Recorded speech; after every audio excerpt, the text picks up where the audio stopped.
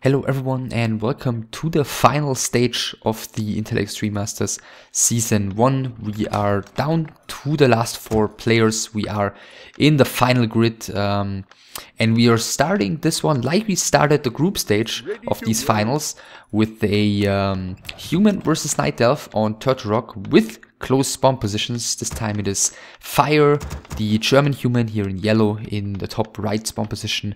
He ended up on rank 1 of Group A, very surprisingly I guess, in front of HoT, Grubby and Lilisi against HoT, the Ukrainian Night Elf player here in blue in the top left spawn position. He ended up on rank 2 of Group B behind Creo, but in front of Deadman and DD8. So HoT with Altar first, Ancient of War, everything as expected, and Fire with Altar first as well. If you wanna make it really simple, if any of the 4 remaining players, that is Fire, Creo, HoT and TOT, is able to win 3 best of 3s in a row right now, that would be the winner bracket semi-final, winner bracket final, and 1 best of 3 in the grand final, then they would, or the player who's able to do that would be the champion of the Intel Extreme Masters. But of course, you can also become champion here, even if you lose the first, or if you lose 1 best of 3.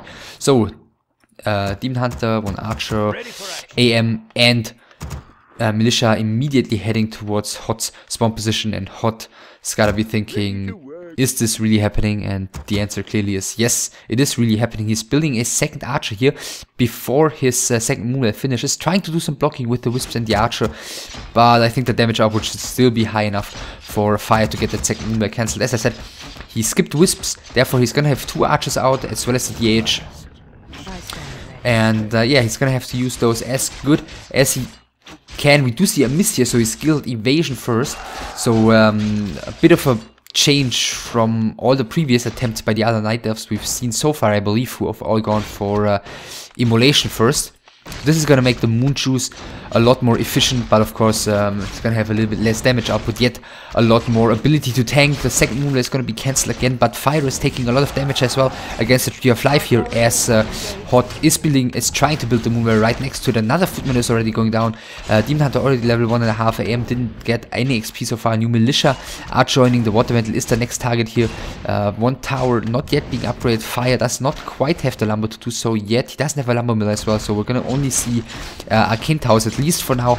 The second move again is gonna get cancelled, and HoT is not able to produce any more archers at the moment. Therefore Ancient of War has been uprooted, and he's gonna have to use that one to you know, defend by having it fight and not produce more archers, at least for the moment. Another 2 Moonlights being produced down here, and this one is gonna come up, which means HoT's maximum supply capacity is going to rise up to 30. Therefore he can uproot this Ancient of War again and produce a couple of archers. 2 Wisps getting surrounded here, but one of them actually gets out. Demon Hunter once again is taking plenty of damage, so is the AM.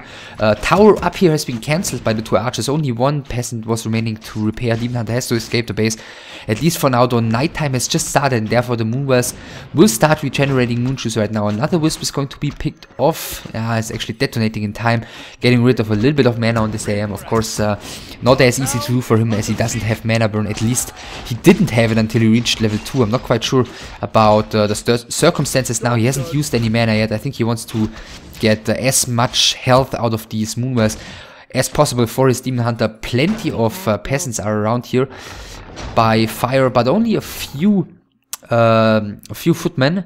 AM at the shop. I'm assuming he's gonna want to get dust boots. Probably not. He cannot really afford spending that much gold on, you know, an item like that in a game like this. 2 footmen, very low. Only 2 of them healthy remaining for Fire. 1 of them is being picked off.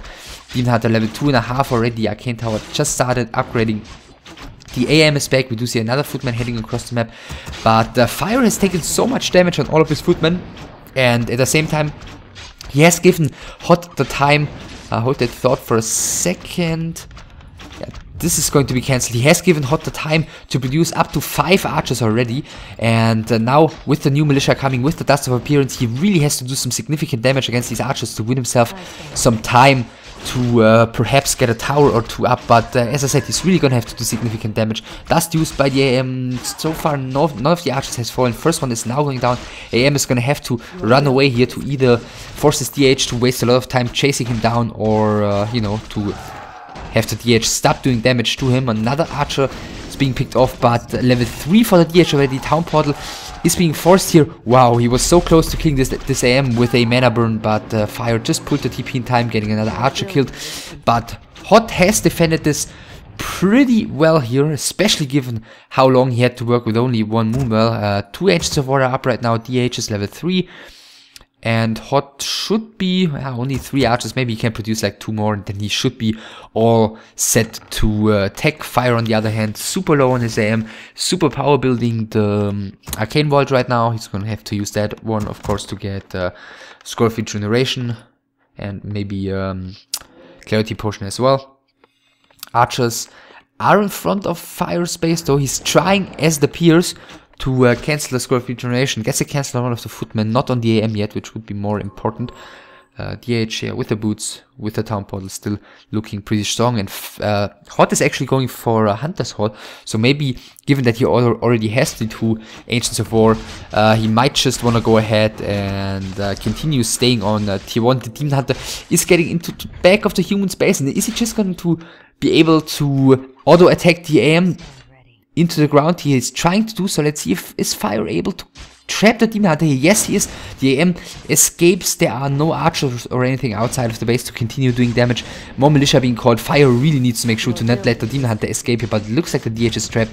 He does have TP going into the back, into the small choke here, which only allows 2 militia to continue attacking, but he decides to Town Portal immediately. Nevertheless, Water Metal continues blocking the base here. Fire is safe for now, but what is the follow-up here? That's the question. Hunter's Hall has finished, still no tech for HoT. He's getting the first 2 hunts already, 3 archers out, DH level 3 as previously mentioned, and Fire does have 3 footmen and a huge load of militia, but, you know, militia duration only lasts for so long. Demon Hunter right now sees that Fire is heading towards his main base again, and Fire is gonna have to put all his eggs in one basket right now. It is break the Night Elf right now or lose the game.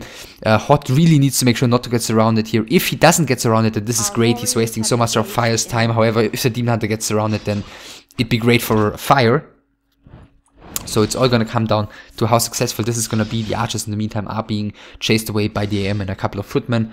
First 2 hunts starting to do a bit of damage on the AM, which is which could, in you know, when looking at the long-term success of this push, also affect Fire hugely. So peasants already have to fall back here. 5 footmen out in the field right now, but the Demon Hunter with the evasion, look at all the misses. He can take so much damage here. The AM is in trouble. He really needs to block here because the DH still has the boots while the AM doesn't, and Fire is not able to block successfully here. So the next hit should kill the AM, and that should be okay, or the mana burn.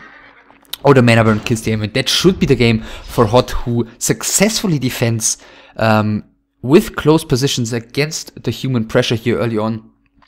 Fire, I believe, took a little bit too much damage, or way too much damage, when he cancelled the attempted Moonwells by HoT, which were being built right next to the Tree of Life. I think he could have microed his units a little bit more carefully, attacked the Moonwell from the surface that wasn't right next to the Tree of Life, to not lose like the 2 footmen immediately when the push started, and he you know, therefore lost a lot of damage output, which gave HoT the time to get some Moonwells up, to get eventually a second Ancient of War and plenty of archers, which was enough to hold.